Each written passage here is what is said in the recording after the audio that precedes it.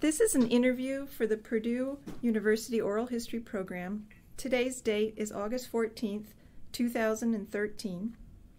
I am interviewing by phone today a member of Purdue's class of 1963, Mr. Timothy Harmon. The interviewer is Tracy Grimm, Baron Hilton Archivist for Flight and Space Exploration at Purdue University Library's Archives and Special Collections. Mr. Harmon, thank you very much for taking the time to talk with me today and for participating in our oral history program. I'd like to begin, Mr. Harmon, by asking you about your early years and your education. Could you tell us where you were born, where you grew up, and a little bit about what that was like? All right. Well, I probably should start out with my father, who was a Purdue graduate of 1928. He ended up working with Goodyear, and I was born in Gadsden, Alabama. Oh.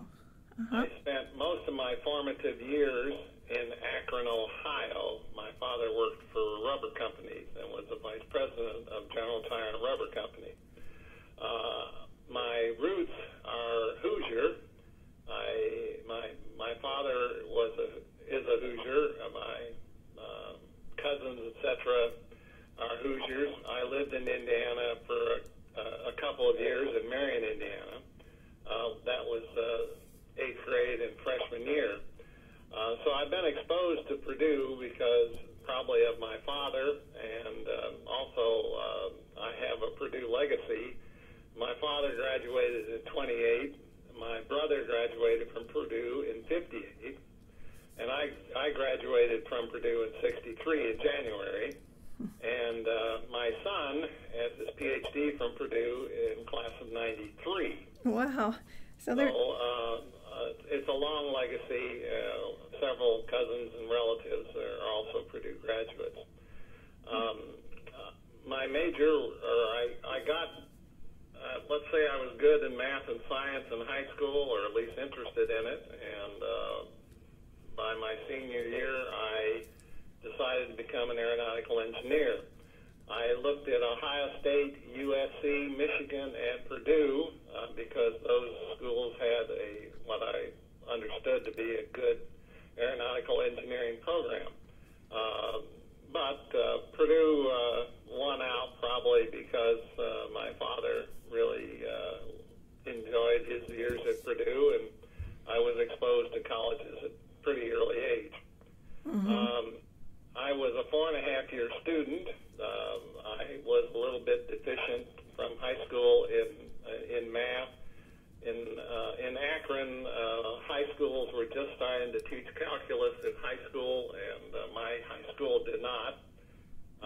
So it took me 4.5 years to graduate from Purdue because I had some deficiencies in both math and English. I graduated, or my scholastic record, I'm a C or C+ student. I had 156 semester hours of credit from Purdue, and that's quite a bit. In those days, I think it took 140 or 145 semester units to graduate.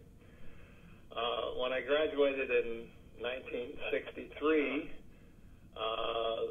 the space race was just beginning, and aeronautical engineers were a desirable field to be in. I didn't realize that when I went into school, but I realized it looking back. I had 14 offers with different companies to choose from, and actually I started at Douglas, but they had a major contract loss, and so very shortly thereafter I began my career at North American Rocketdyne. Wow, 14 offers. That's amazing. What? If I could go back just a little bit, Sure. When you were a senior in high school, what made you decide that aeronautical engineering was really the area you wanted to go into? Was it the culture or the time, or? The culture of the time. Well, I was very influenced by Warner von Braun. I had read some things that he had published either like in Collier's magazine or something like that. Oh, yeah, yeah. And so that had some influence on it. I thought rockets were kind of interesting.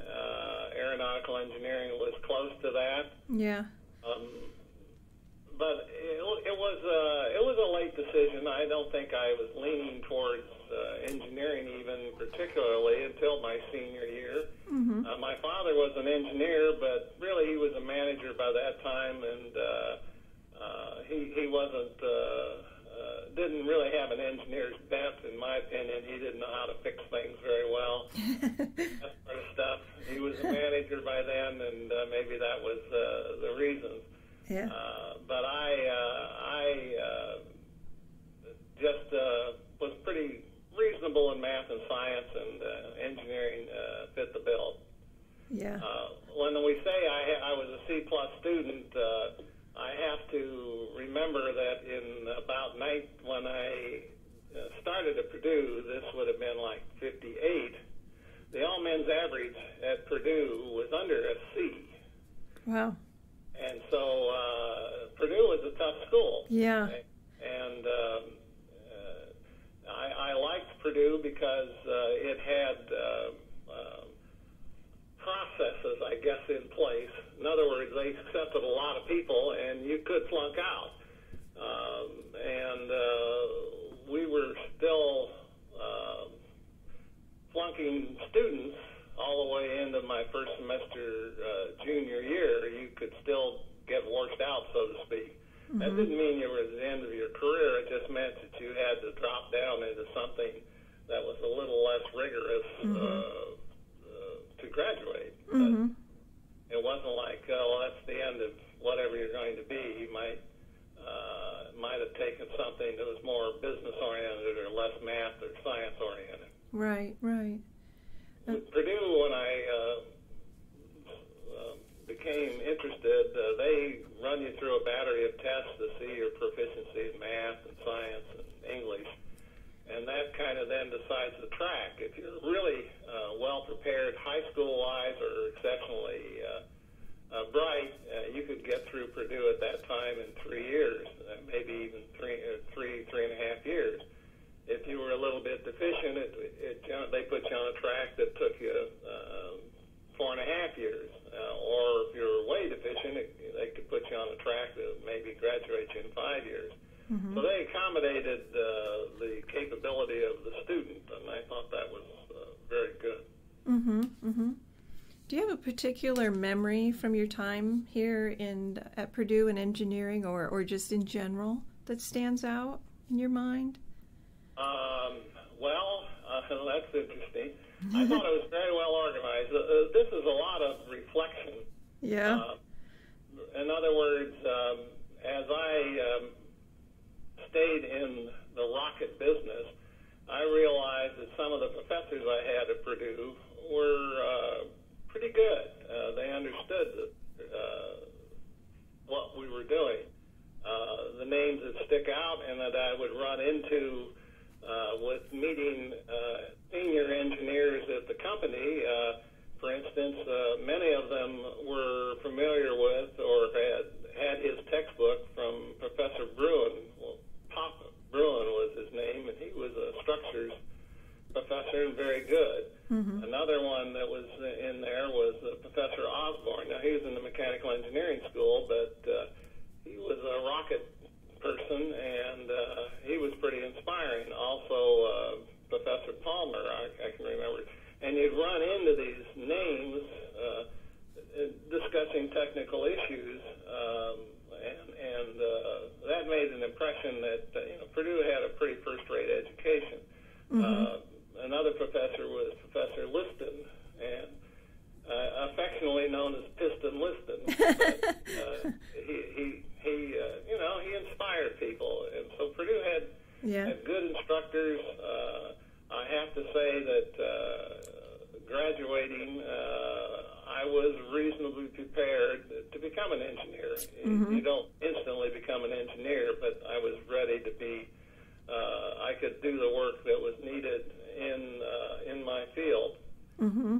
And I think that's important. And I can also say, in reflection, that the company I work for, the first name is North American, but it's really Rocketdyne. We had a lot of graduates that were from Purdue, and they interviewed at Purdue and made a lot of offers, and we had a lot of alumni, if you will, where I worked. And that also is impressive. They considered Purdue one of the top 10 schools to recruit at for engineers. How do you, what do you think were the most important lessons you graduated with from Purdue that you took into your young career as an engineer? That's a tough one to answer. What I'd have to say is, in just interacting with different engineers as they came out of school, Purdue was a little more practical. It wasn't real high theoretical. They needed people that were somewhat practical for the rocket industry. And that's probably the most important aspect. In other words, you were relatively capable of doing engineering work or understanding engineering work when you graduated. You weren't so theoretical that or so business oriented. You were more problem solving oriented, and Purdue prepared you for that. Right.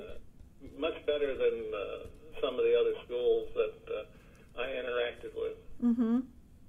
Great, thank you.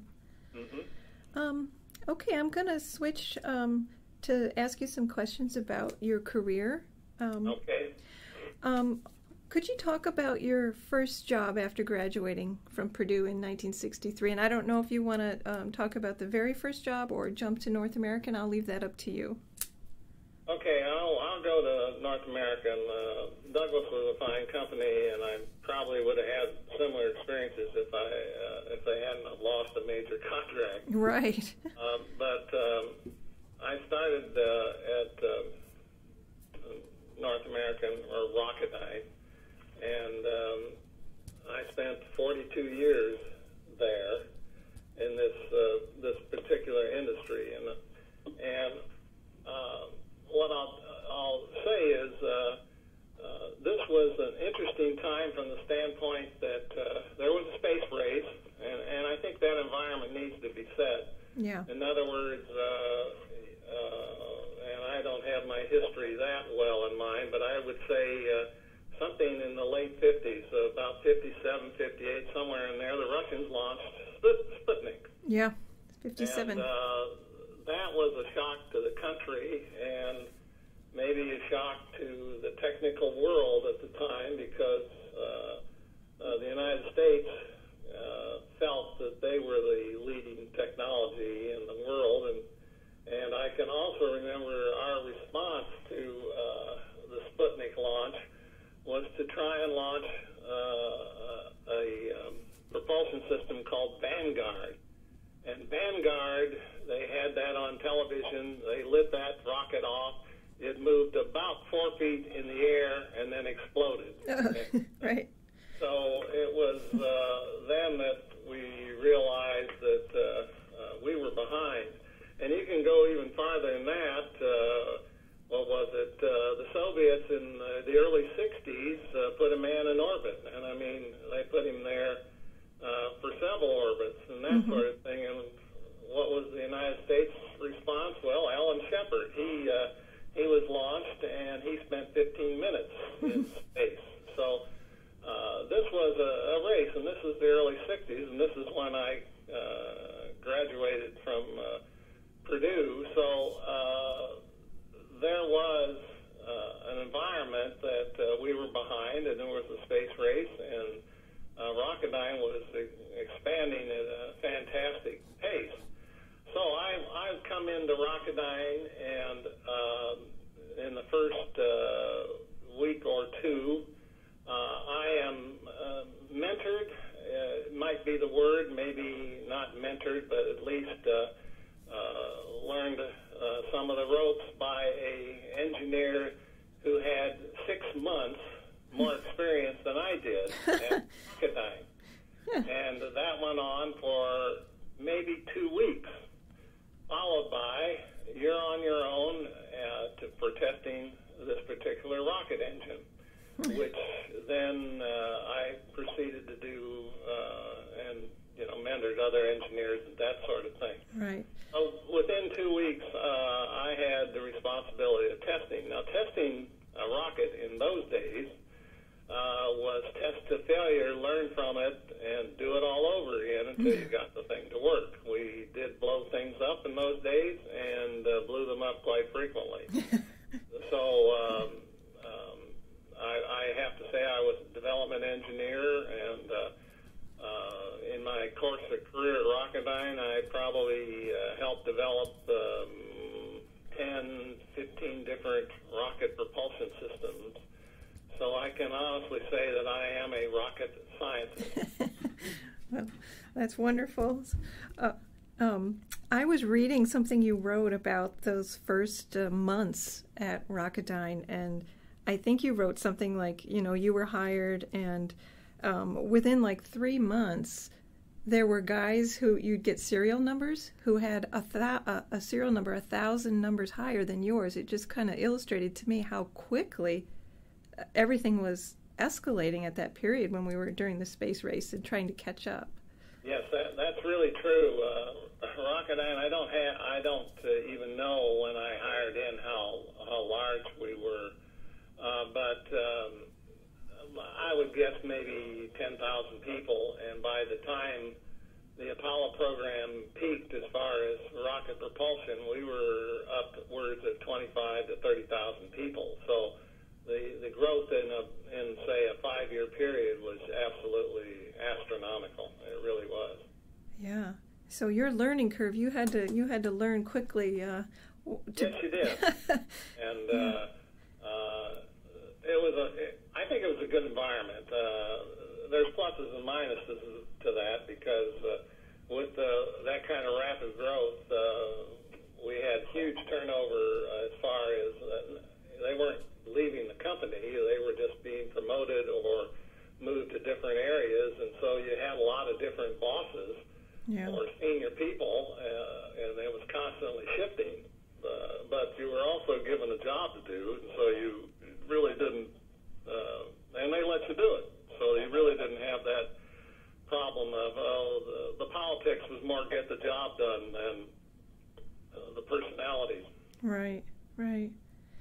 Could you talk a little bit specifically about the two Apollo projects you worked on, the ascent rocket, the lunar ascent rocket, and the command module engines? Okay, yeah, I'd love to.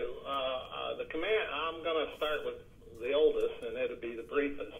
The oldest was or let's say my first program was the reaction control rockets for the Apollo command vehicle.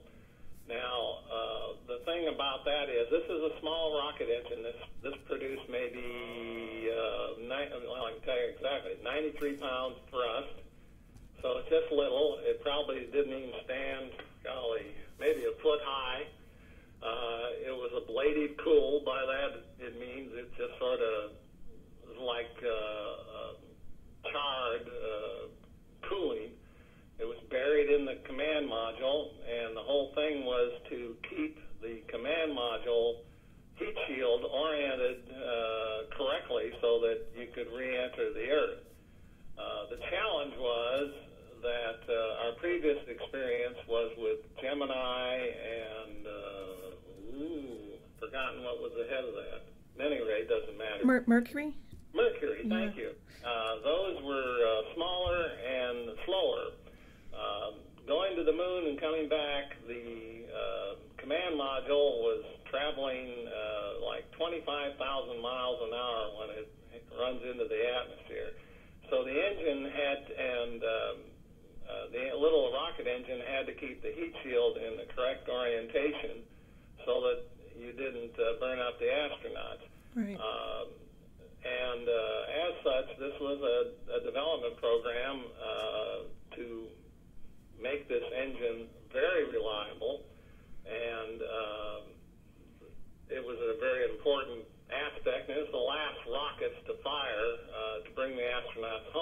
Mm-hmm. It was very interesting, the Apollo, some of the logic that went through it. They tended to overkill things and do with redundancy. So you need 6 rockets, small RCS, reaction control rockets, to control this command module. But where they could, they wanted it redundant. So they put 12 of these on in 2 separate systems. In case one didn't work, the other one would. And that was a keystone of almost every part of the Apollo program, to have redundancy. The other thing that really struck me when we were being briefed on how they were going to use these reaction control engines was they had a switch that activated all the reaction control systems. And there was a great deal of worry that this switch would not activate the rocket engines. In other words, it would electrically turn the things on. And they were worried in testing the vehicle that they would exercise this switch to verify that it worked, to the point that they had used up all the cycles the switch could take. And so they finally came to the conclusion that once the vehicle was built, that switch would be used once to check out in the vehicle stack, and the next time it would be to activate it. They just didn't want to even wear out the switch. And that was some of the care they had. The problems we had with this little rocket engine was it was a different contractor. Gemini was a McDonnell vehicle, and Apollo was North American. And as soon as you change contractors, the next guy wants to tweak, improve the rocket. And they decided to do that, and that just added to the expense. And they, I guess, felt that they were making improvements, but it was always kind of a trade-off. Were they really making improvements, or were they just spending money? And you really begin to learn that you're better off using a legacy hardware rather than making improvements. In other words, once it works, you stop improving things. And that's probably one of the biggest lessons that you learn in any program, is that there is a point where you do need to fire the engineers, if you will, and get on with the job. Another aspect of Rocketdyne was that they really encouraged you to get educated. So even during all these space race activities, I was encouraged to get a master's, and I did. I got a master's in mechanical engineering from USC, and then encouraged to get an MBA, which I got also from Pepperdine. The second program that I worked on, and it's probably the most interesting program, and one I'm proudest of, was the Lunar Ascent engine. Now, this engine is the engine that took the astronauts off the moon. And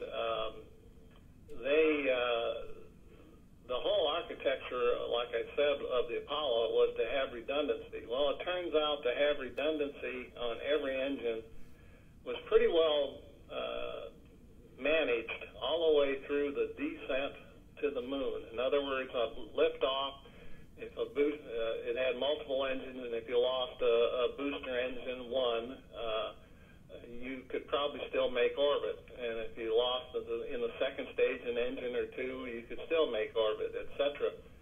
But when they got to the moon, they had an engine for lunar landing, the descent engine, and its backup was the ascent engine. However, the weight of backing up the ascent engine was just too much, so it was an engine that did not have a backup. There was no backup for the ascent off the moon. The rationale to do that, or the result of that, meant that the engine going to lift the astronauts off the moon had to be super reliable. And they did that by A, simplifying the requirements, and B, even within the engine, making it robust, I guess is the best word to say.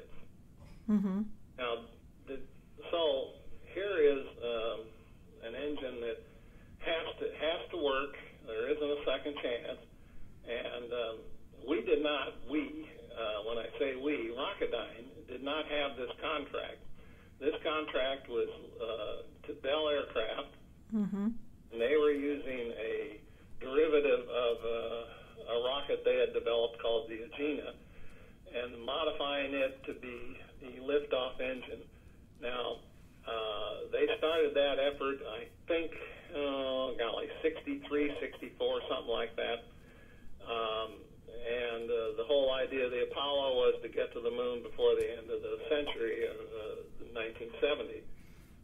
It turned out by 1967 that Bell was having problems with their engine. And it became apparent to NASA that this was impacting the schedule. In other words, there were issues with this engine, and they were significant issues. Major one was combustion instability. And combustion instability is a phenomenon that was very difficult in the 60s.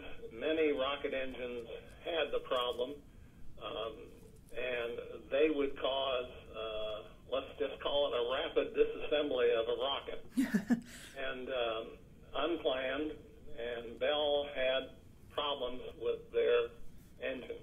There were other issues too, erosion issues and things like that. But the primary issue that they were having, and this is also with NASA recognizing that, was that combustion instability was a significant issue with this engine.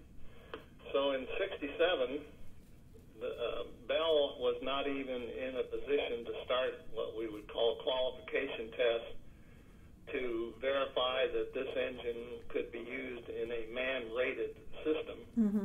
And they started a backup position, which Rocketdyne won, to start a independent program to solve these issues. And I was assigned to this program, and it was probably one of the most interesting periods in my career. The program, what Rocketdyne did is offer an engine that had multiple ideas for controlling combustion instability. One of the things you do, combustion instability is where the vibration of the combustion process gets in tune with burning. And so, in other words, one part of the combustion process gets really fast or starts to cycle at a certain frequency, I guess is a better way to say it. And by that I mean a very high frequency. This causes the combustion process to get in sync with this frequency, and it will explode. We put baffles in to change the frequency of combustion so that it would not be an issue. We also put in what is called acoustic cavities, and this is where you really get kind of technical. Acoustic cavities are a way of taking a certain frequency and nullifying it, with a Helmholtz resonator. It's a little bit like an organ pipe, and if you do that, you can disrupt combustion instability and make things smooth. This was the area of tests that I probably spent most of my time, and we had to prove that we were stable. Now, how do you do that? Well, you purposely cause an explosion to occur when you start the engine and see if the engine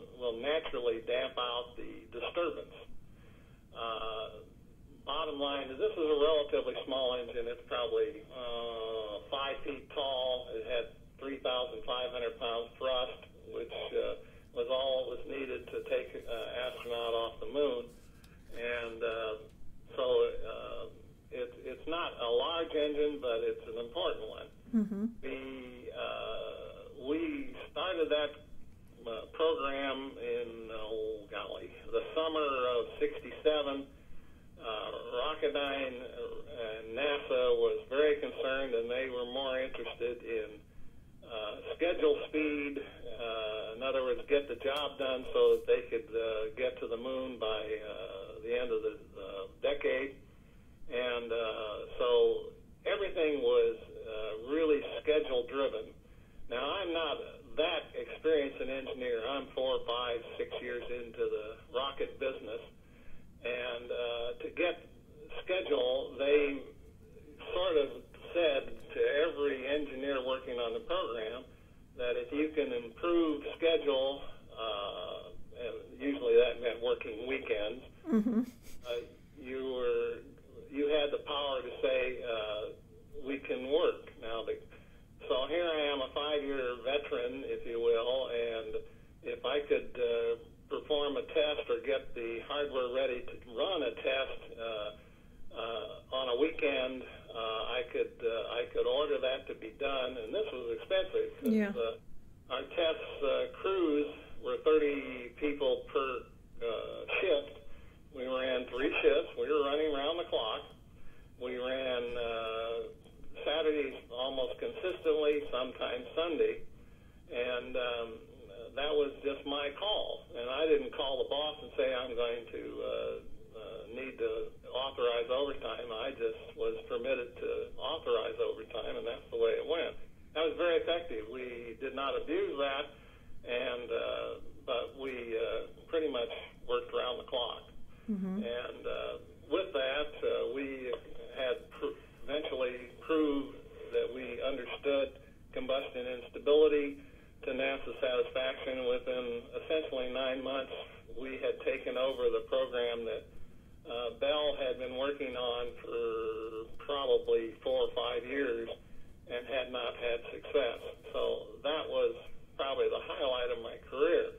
I will further say that my brother, who graduated from Purdue at 58, was a friend of Neil Armstrong. They were both in the same fraternity. Oh. And I met Neil. My brother was quite a bit older than I was, and I met Neil Armstrong when Clint and Neil came by our house on the way to somewhere as college students. So I guess I can say I met Neil Armstrong before he was an astronaut.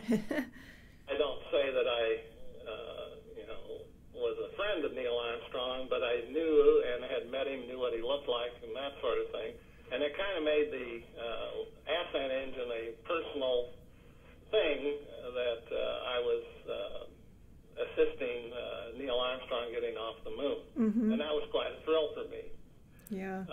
The other foible, if you will, we were raising a family. I had 2 children at that time, but we didn't have television in our house. We had sold our television when in '65 and did not have a television for the next, 20 years in our household. So when it came time for the astronauts to go to the moon and have history, we did not have the means to watch it on television, and we had to go to a motel and get a television to watch the astronauts land on the moon and take off. It's kind of a foible. Well, I bet the kids like that, though. They always like to go to a hotel, don't they? It made it memorable. Yeah. Well, I'm going to come back to that because I have a question for you related to that. But first, I wanted to ask you about, that short period of time that you had to get this done, this engine. What was the company culture like? What were there? I mean, I read that you talked about the teamwork and that things were not always done that way up to that point. Could you talk a little bit about that? interesting aspect. And probably early Rocketdyne, it was a top-down operation.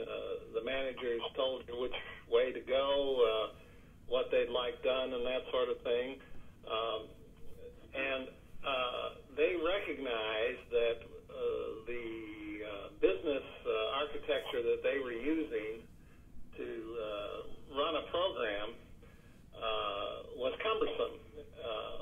We had huge machine shop, huge quality control, huge inspection organizations, and they were not always in tune with the particular goal that this program was going to require. In other words, we had to get the job done in a very short period of time. Developing a rocket engine from scratch is a several-year effort, and when a rocket engine is used for a man-rated application, they NASA, the government, and everything are very concerned, and they make the qualification or the go-ahead for producing and using an engine very stringent. They want to have it very well proven. So to do that all takes time. Now, Rocketdyne recognized it wasn't going to, this had to be a different approach because of the schedule constraints. And that when I say recognize, this is from the president on down. Rocketdyne was to get the job done. NASA was, and NASA had recognized that they were in serious trouble, and they were very cooperative as well. So not only was our company in tune with the schedule issues, NASA was in tune with it, and so was the vehicle contractor, which was Grumman Aircraft. The lunar module was built by Grumman Aircraft. So the environment was we had to get this job done and done quickly.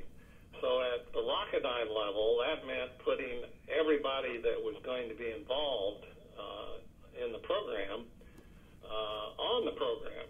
And so we had quality engineers, we had inspection, and we had manufacturing, we had Grumman, we had NASA, and we were all essentially in the same building, same area, but we did not have a massive amount of people, because if you get too many people, you start stumbling all over yourself. Right. Responsibility was pushed down pretty low, but the coordination was something to behold, and basically, and it was kind of fun to watch, management, or the senior people, 8 o'clock every morning, there was a 15-minute stand-up meeting, and it literally was a stand-up meeting. Offices in those days were not very large. I don't know, golly, I'm trying to think of a size of a room, and 15 by 10 feet, maybe, something like that. And they would have the stand-up meeting in the program manager's office, and it was like those cartoons you see that how many people you can stuff in a Volkswagen. And that went on for 15 minutes, and basically in that 15 minutes you reviewed what you did yesterday, you reviewed what you plan to do today, and what you were going to do tomorrow. And then it broke up, and that's where it all went from there. And so having all those folks together helped from the situation that some of the design features that you might want to put in the rocket engine, welding, drilled holes, this sort of thing, if you got too elegant, and I'll say elegant in quotes, you were asking the machine shop to do something that would take forever to do. And they would point that out, and you would say, oh, you're probably right, that wasn't the brightest idea. We didn't need to get that tricky. Now, again, this is a round-the-clock operation, so manufacturing is working 3 shifts. The test area is working 3 shifts. I mentioned I was in charge of stability testing. I was the primary development engineer. I had some other people under me to help testing, and we worked very closely with a test organization. But the point is that it was cooperative, and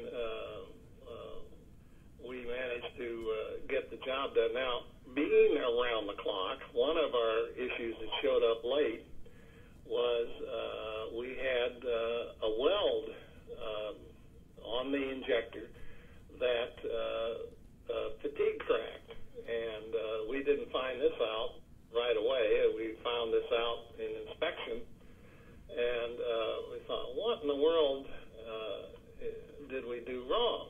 Because we had the manufacturing process fairly routine, and we just didn't understand why this was happening. And so I was put on to find out why this was happening. And in examining the welds under real high magnification from the shop, we just took every injector that was being made in the shop and we examined the welds. And I noticed a slight difference in the location of where the weld was put down on the injector. And I thought, well, that's kind of unusual. It wasn't real obvious. You couldn't just look at it. You had to look at it under magnification.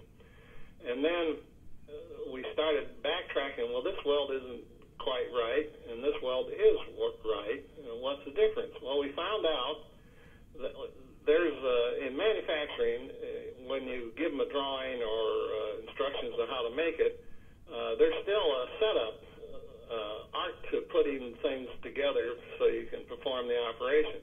Well, we found, not every time, but the second shift manufacturing person setting up the welding was not as careful or is not as good, probably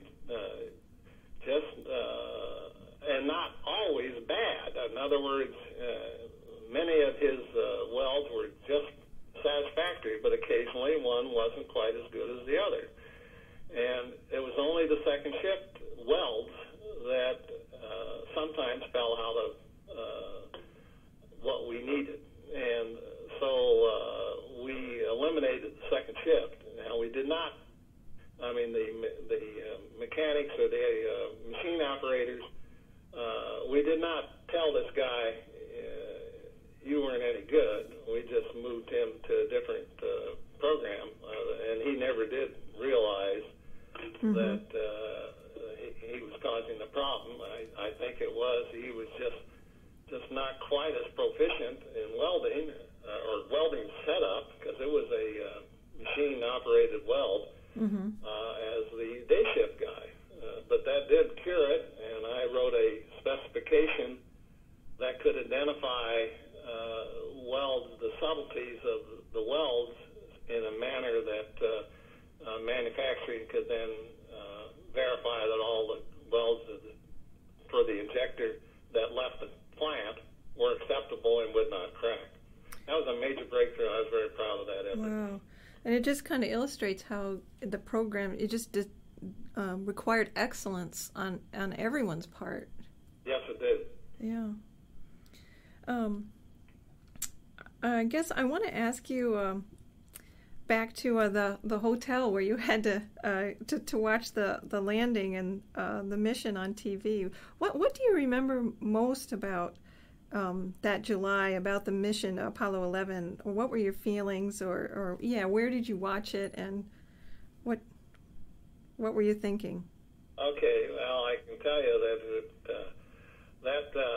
there's a couple things there that really pleased me. One of the things was we had separate test areas. The manufactured production engines that went into the vehicle was the test area, but it wasn't the one I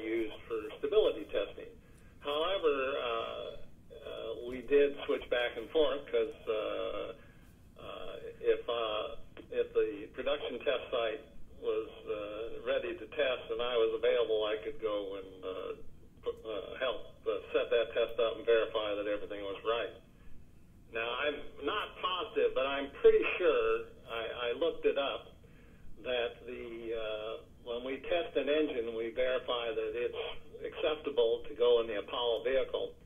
And I looked up the engines that I helped calibrate, if you will, or verify they were ready. And one of the engines that I verified was the engine that went in the lunar module for Neil Armstrong. Mm-hmm. So that was kind of exciting. So the other aspect was we certainly followed the whole mission of Neil from liftoff through the moon, and part of the reason is Rocketdyne had a major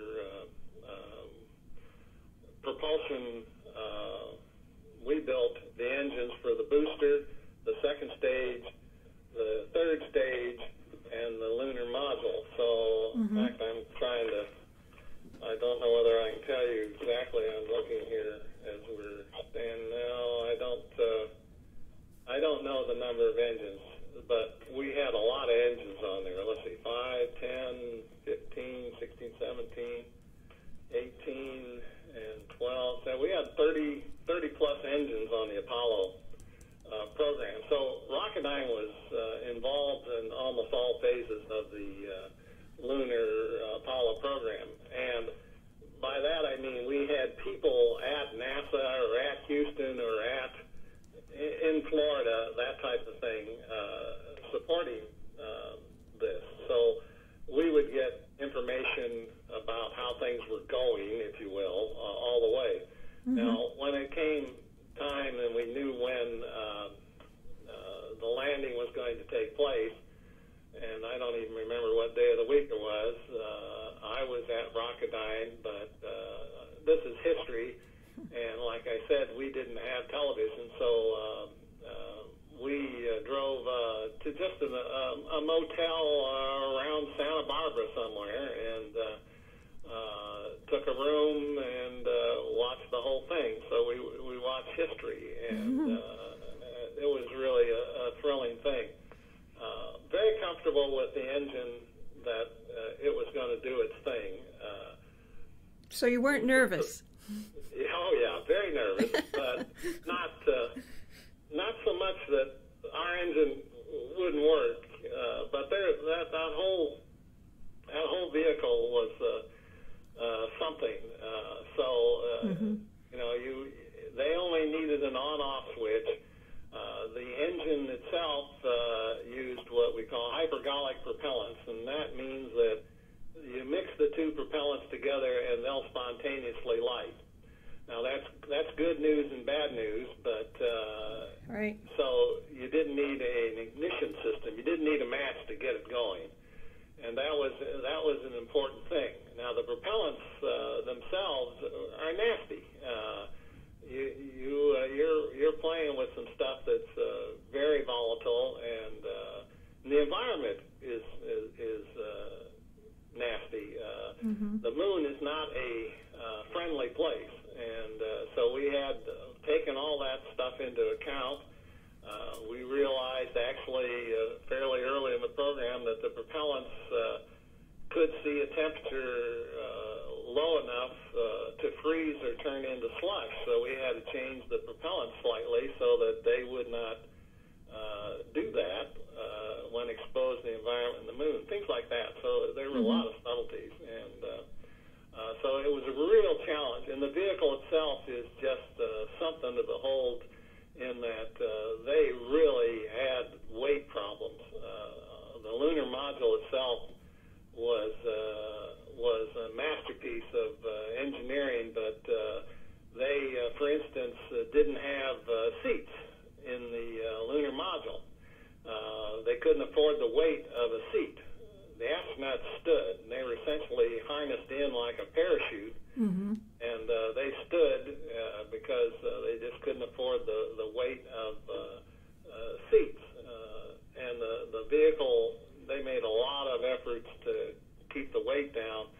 So it was a fragile and yet elegant machine that did its job, but absolutely fascinating to understand and know.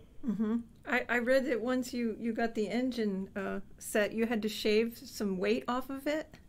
Oh, that was another fun activity. By one I say is really interesting. Again, once the Armstrong could get there and improve the whole architecture, then they would like, NASA would like to have brought home more lunar rocks. Well, if you can lighten up the vehicle, you can add more rocks to bring home. And our engine, oh golly, gee, I don't even remember what it weighed, 200 pounds, something like that. And so NASA said, why don't you look at making the engine lighter? Every pound that we take off the engine is another pound that the astronauts can bring back. And so we took a look at, we had by then tested quite a few engines, and we realized that maybe we were being a little conservative with the thickness of the material in the bell nozzle. And we should be able to recontour the bell nozzle, taking some material out, and also improving the performance of the nozzle. Rocketdyne had some people that we could count on. Dr. Rao, which is probably not a name people will know, but Dr. Rao worked at Rocketdyne. I worked with him. Very interesting, eccentric person, brilliant mathematician. And he realized that you can change the contour of a rocket engine nozzle and do it in a certain manner, and you get increased performance and reduced length and reduced weight. And with his assistance, we recontoured that nozzle, improved the performance of the rocket, and I was put in charge of that program, did the testing, helped verify that it could be done and not degrade the reliability of the engine. And we knocked off 10-15% of the weight, so 200 pounds, about 30 pounds of weight we were able to take out of that engine, and that's 30 pounds more rocks that they could bring back from the moon. Wow. Yeah. That's pretty... hopefully you had enough time to work on that, but I doubt it wasn't much time. Yeah, we did. It wasn't like you had to do over the whole program. When you're just working with a nozzle, you're not messing up the combustion stability or anything like that. So it was doable. I should also comment on the combustion instability problem.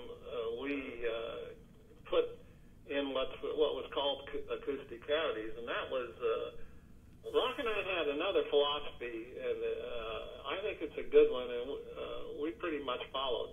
One of the things is if once we've proven it works, we try not to change things. But occasionally we would be testing a rocket engine, and for some reason performance wasn't quite right. Now this isn't the lunar module program. This is another program, but we try and take lessons from other programs as well. Mm-hmm. And even though this didn't happen all the time, this one engine that it was an advanced program engine at any rate, it was not, occasionally it wouldn't work, but it wasn't destructive, it didn't blow up or anything, so some people said, well, heck, we'll just live with it. But the management at Rocketdyne said, no, we got to understand that. And even though it didn't destruct or anything, we still got to understand why it wasn't working the way it should every time. And that led to this acoustic cavity approach that we installed to aid combustion stability. Later, or eventually, the understanding was that we were damping out a particular frequency that was causing the instability. And we actually proved it on one series of tests where we took and literally plugged up the acoustic cavity feature on one particular injector. And the first time we fired that injector up and lit off a bomb to cause instability, it really went unstable and proved that this was one of the key features. And so that was incredibly satisfying that while we were maybe didn't quite have all the theory in place, we did have an elegant solution to a very serious problem. Mm-hmm. Mm-hmm. How did your experience working on this on the Apollo program shape your career? Oh, that's an interesting one. Because Rocketdyne had what you call development engineers or project engineers or system engineers, and so that was where I essentially have spent my career. And what that meant was that I would take an engine design and bring it up to a position where it could be put into production. And so my career, since the lunar module, essentially was development of different products. And I stayed kind of in that mode, just getting more senior or older, but it really did influence the way I worked. And it varied. In other words, I went from rockets for a while to combustion processes, literally coal combustion. In other words, burning coal in a way that was less polluting, and or burning coal in a way that you could get literally burn a coal in a rocket-type combustion process where you could get feedstocks like acetylene or some other chemicals that were made from oil. This was a result of the oil embargo, and the United States was looking into ways to get feedstocks for various chemical processes without using oil, using coal or something like that. Mm-hmm. And then I also helped develop processes or equipment for nuclear reactors. So I spent a lot of time in different disciplines.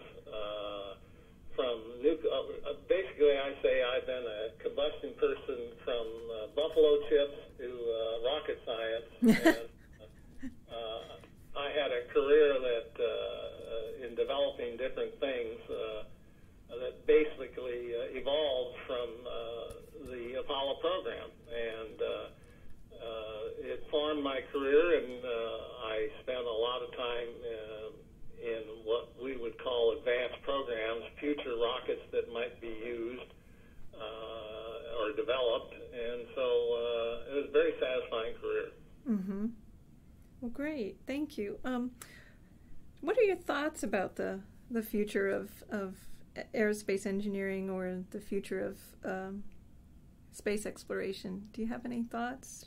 Oh, yes, and it's Rocketdyne has fallen in prestige, I think, but maybe it deserved it because it wasn't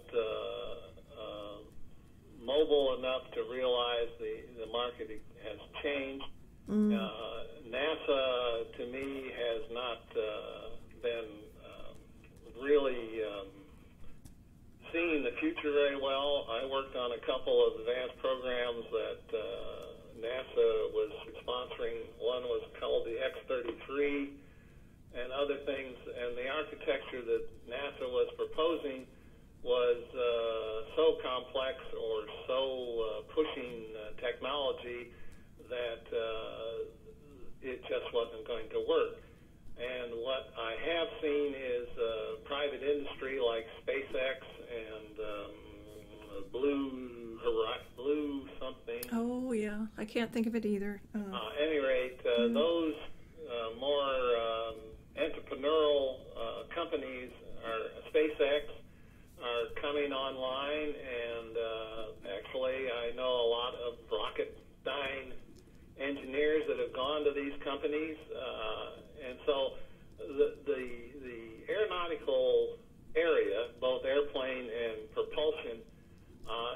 alive and well, and but it has changed, and maybe that was good.